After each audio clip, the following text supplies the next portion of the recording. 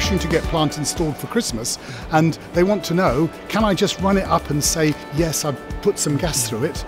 Is that okay? What do we need from this? All those questions that we want to ask about that piece of evidence, that microplastic, has to be robust enough to be able to go to court and convict. The rest of Northern Europe, we see an increase in the level of DOC or colour in our surface waters, and that's all to do with the deacidification of rain.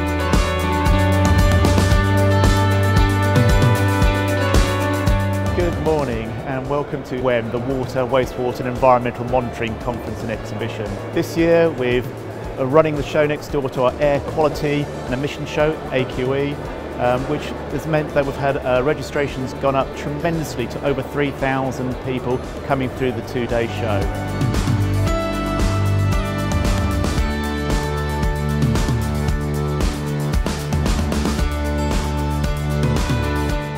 It's been really good so far, really busy. We've had loads of positive contacts. It's actually been the busiest show we've been to this year. The knowledge that is getting transferred onto the participants, I think, was at a very high standard.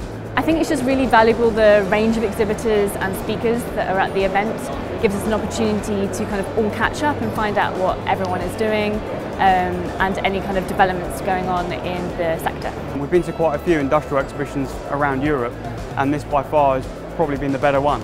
You get a chance to meet kind of other people, other individuals that are involved in the industry. You get to network, you get to see what they're doing. Having the combined events helps with the footfall, but also maybe cross ideas across the different technologies.